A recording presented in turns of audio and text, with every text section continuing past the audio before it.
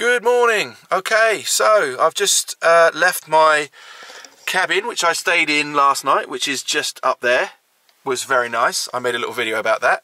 And today I'm going to try and hit a couple of things on the NC 500 route. And the first one is, if I'm pronouncing this right, Urquhart Castle, which is on the banks of Loch Ness, which dates back to the 1500s. Then, if I make it in time, I'm going to try and find a spot where I can view the oil rig graveyard. Goodbye log cabin. Thank you for the memories. Now this is the little lane I came up last night in the pitch black. Hang on, is my window open? Yeah, why is my window open? I came down here in the pitch black and nearly wrecked the bottom of my car. In 100 yards, turn right towards AA31. I think that's where the cows are coming from, mooing. Turn left onto AA31.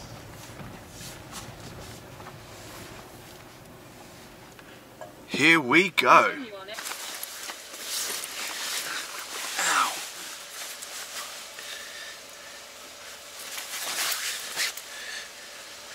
Right, we are here at Urquhart Castle. Castle?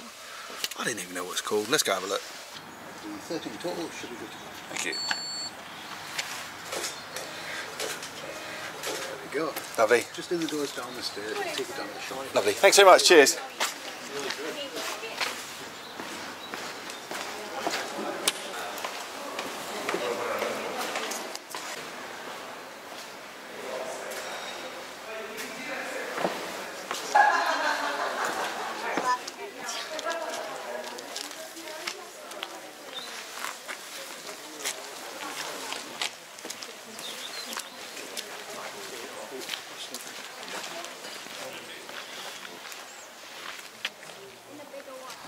So I'm here, right at the edge of the Loch Ness, which is 230 metres deep in places, which is amazing really. In a minute I'm going to go up into Urquhart Castle, I can't say the name of the castle. I'm going in the castle in a minute to have a look round, see what we can find and see what history's in there. Loads, considering it was built in the 1500s. Amazing. And my nose is about to fall off because it's freezing. But look at that. Loch Ness.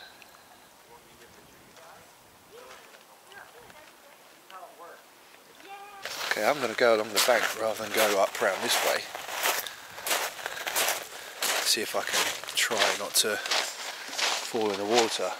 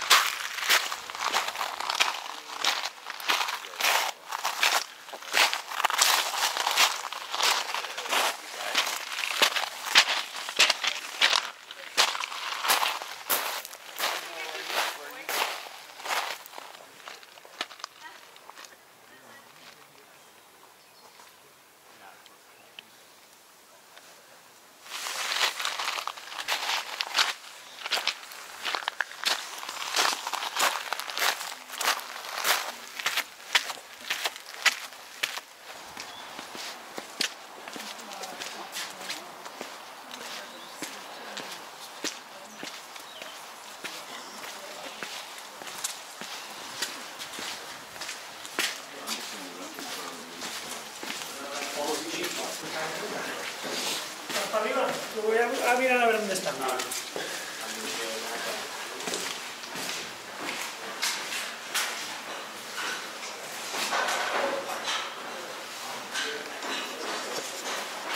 Cool, this was a prison cell.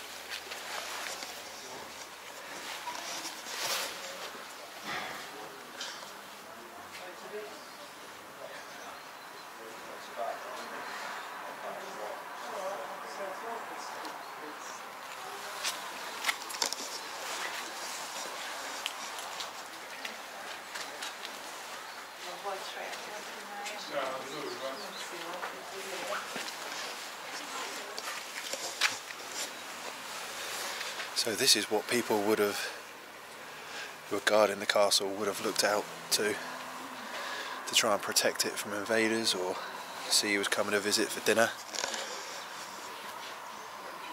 And then you come in the gates, and there was one main gate and then another two big huge doors behind that, and if they didn't like the look of you, they'd drop stones on you and objects to tell you you weren't welcome.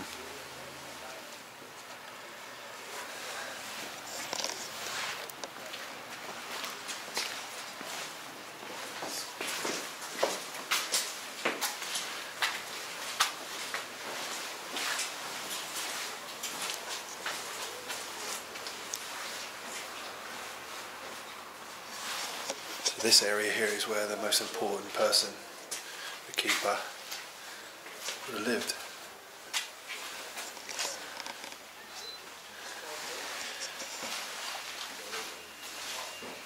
And in that bit there was a bedchamber.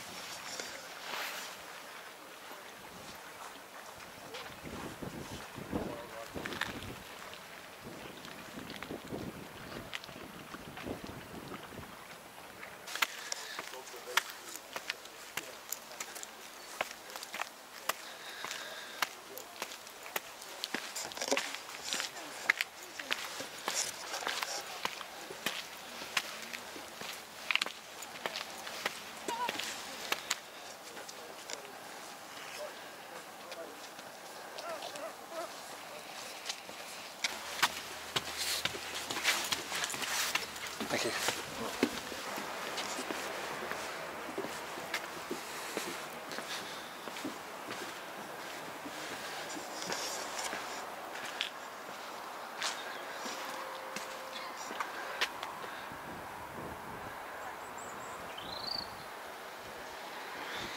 You can see over in the distance that, I can't remember what the actual name of it is called, but it's like a slingshot. And when people would try and siege the castle, they'd fire big rocks up to 70 kilograms with those things that apparently could fire them up to 200 meters, which is quite a long way to fling 70 kilograms. Apologies for not talking too much to this either. It's my first time vlogging in front of everyone walking around the castle. It feels a bit weird poking the camera at my face, talking to myself, but I'm doing my best.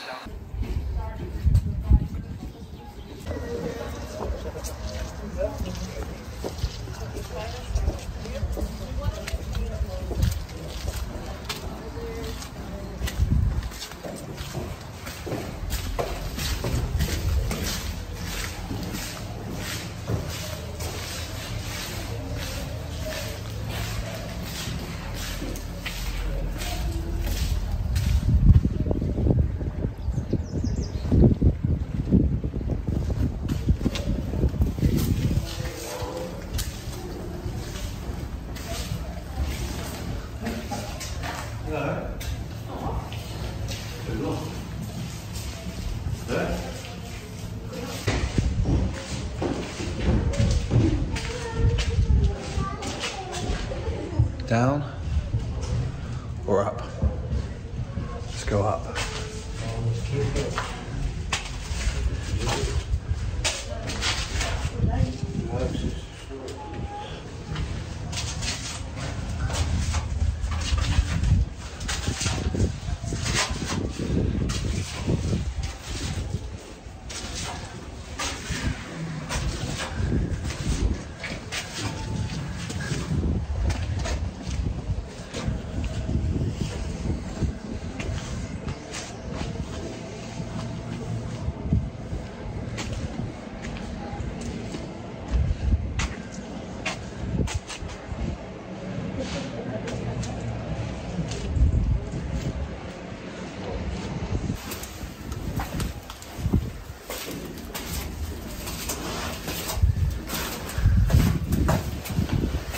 Wow, these are steep.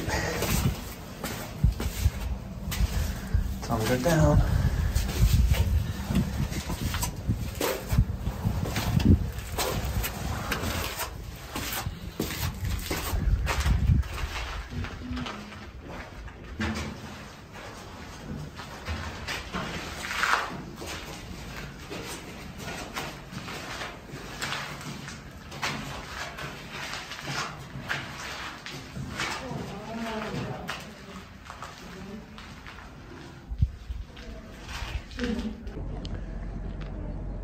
In the storeroom I was just in, I walked in there and I thought I smelled something quite sweet. I was like, wow, I can actually smell the real authentic smells from all, you know, from that long ago. And then about a minute later it dawned on me that basically I just walked into someone's vape fumes. Someone's just in the storeroom having a little vape break. So cancel that. It's not authentic smells from the 1500s. It's cherry and vanilla vape. So this room here is a kiln where they dried out all the corn for their porridge and for their oats and for stuff like that, and breads. Also, the reason I'm now, you can see my camera, is because, like an idiot, batteries ran out, so I'm on my phone, so the sound might not be as good.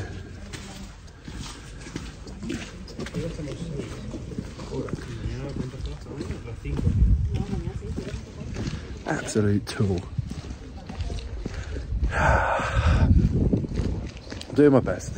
I'm doing my best for as much as I know how.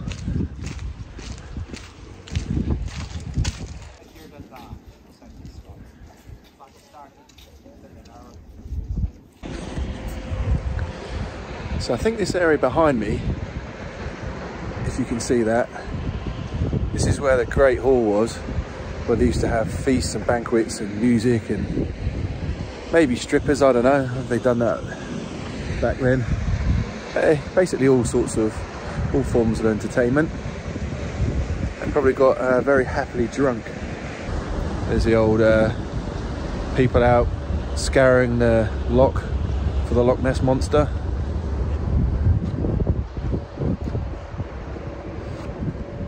Behind me is the main bit. Sorry about the shot with my head just in it.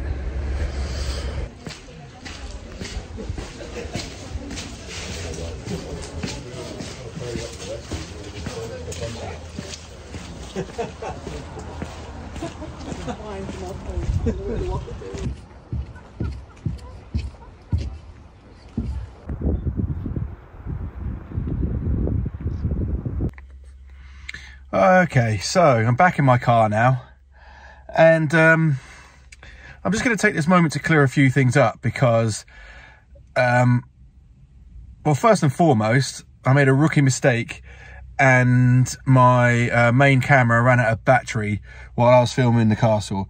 So now I'm on my phone. I'm going to swap the batteries over in a minute. Idiot, rookie. Secondly, I was doing my best when the camera actually had battery to try and explain a little bits about the castle and things like that. Now, this is the first time I've ever done a vlog in front of other people, you know, and it's a little bit intimidating. So I was just trying to do my best. So hopefully with the footage that I've got, I'm going to manage to pull something together when I edit it to make it make sense, if that makes sense. When I first went in there, there was a little, in the gift shop, there was a little area where you could go in and watch a movie about the castle. I didn't watch that until the very end. So, when I couldn't pronounce the name of the castle, now I can. It's called Urquhart. Not Urquhart, or Urquhart, or Urquhart Castle, Urquhart. I'm not very good at this.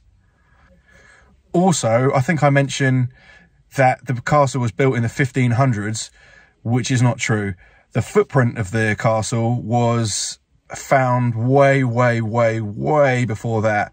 And in the 1200s is when the castle saw a lot of fighting between the Scots and the English in the War of Independence. I'm not a historian. I dropped out of history from school, which I regret. So I'm not trying to make this video as a history lesson. I'm just trying to show you how cool the castle is, and give you a couple of facts along the way, I hope. Anyway, I'm boring you to death. If you're still with me, thank you very much. I'm going to bore you to death some more. But now we're going to shoot off, and I'm going to carry on with the hunt for the oil rig graveyard. I'm going to get it on the map, so I'm going to go. I might stop off for somewhere or something to eat in between. I don't know. Let's see. Let's try and do it with some camera battery.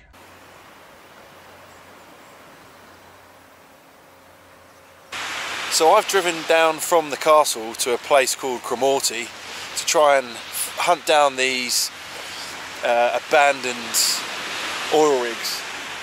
And check it out behind me. There's some of them there.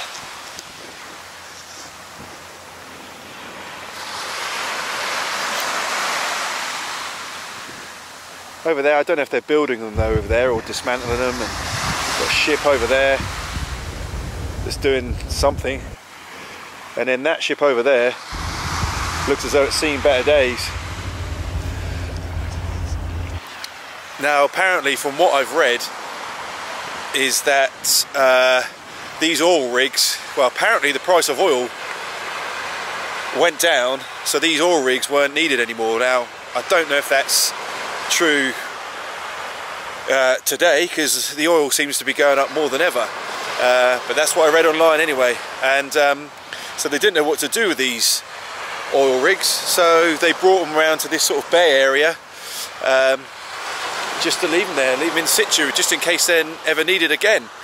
And they weigh about 1,000 tons each, and they're dragged in and they're settled down, and the chances are they're just gonna rot in situ where they are.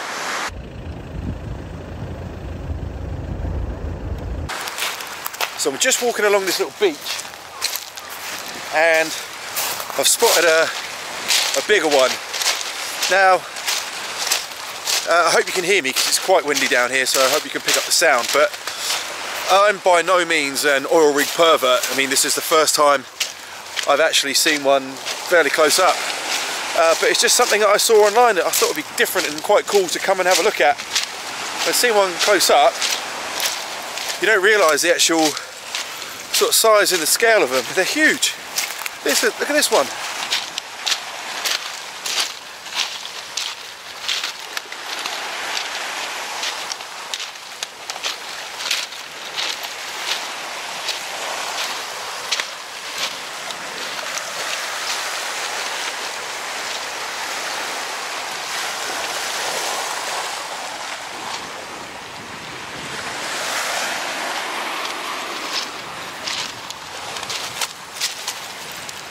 Now unfortunately on my camera there's not a zoom, so I'm going to try and get some closer up shots of it on my phone to try and see try and get a sort of perspective of the scale of it.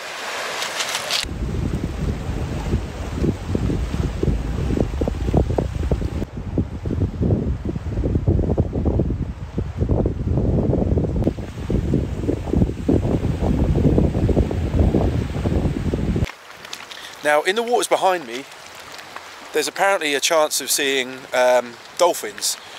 Now they are about all year round, but your best chance is apparently, from what I've seen, during the summer months. Now being the end of September, there's probably not going to see any. I haven't seen any today, but yeah, out there in those waters is where you can see dolphins. I'll tell you what would be cool is if you could get a drone up near some of these rigs.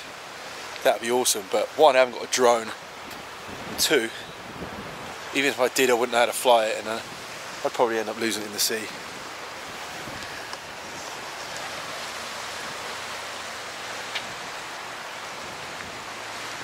Oh, what's down here?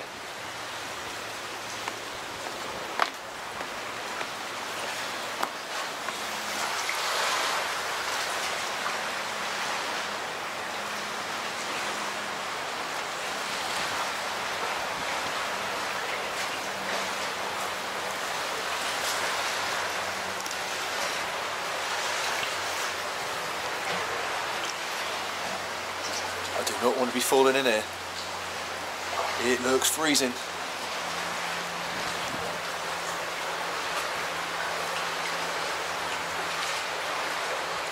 Look at the current as well, look at the tide. I am holding on. I am not going in the drink today. No, sir. Let's get out of here.